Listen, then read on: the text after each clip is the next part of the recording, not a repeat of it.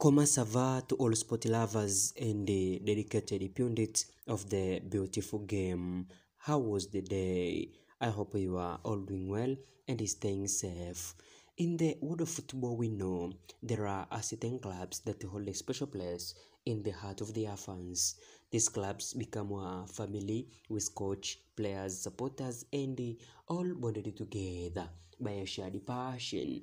One such club is the mighty Orlando Pirates in South Africa. As we know, the team is gearing up for the upcoming season of 2024-2025 with a multiple tournament under the managerial astute guidance of Jose Rivero. Orlando Pirates will participate in the DStv Premiership, MTN8 Nedbank Cup, and the prestigious Calling Knockout Cup. So, as the anticipation purely for the 2024-2025 season, the team are making strategy moves to strengthen their squad. Among the potential new faces are the Arno Van Rooyen and the Thutho Edgar Moleleki, two promising players with a match to offer. Before we proceed, I would like to say subscribe if you've reached channel for the first time and turn on the notification bell.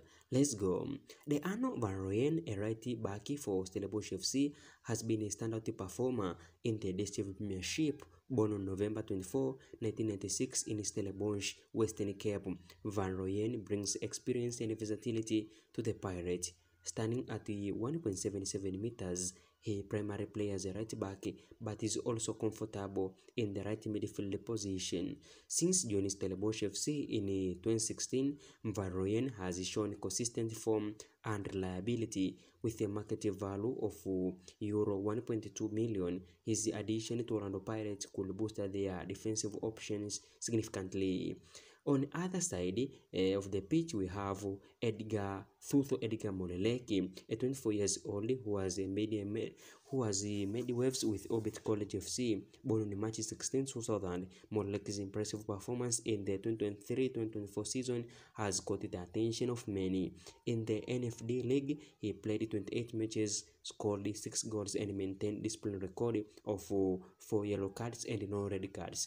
Moleleki's ability to control the midfield and contribute both offensively and defensive plays make him a valuable asset for Orlando Pirates. And this comes after the Orlando Pirates have confirmed to sign 2 players, which are Gilberto as well as Thelaelo Razeboja from Supersport United. So with these potential additions, Orlando Pirates are positive to enhance their tactical depth and competitive eager. Van Rooyen's defensive prowess and Moleleki's midfield mastery could be the key ingredient in the Pirates' quest for glory in the upcoming season of 2024-2025. Fans eagerly await official confirmation and exciting times ahead.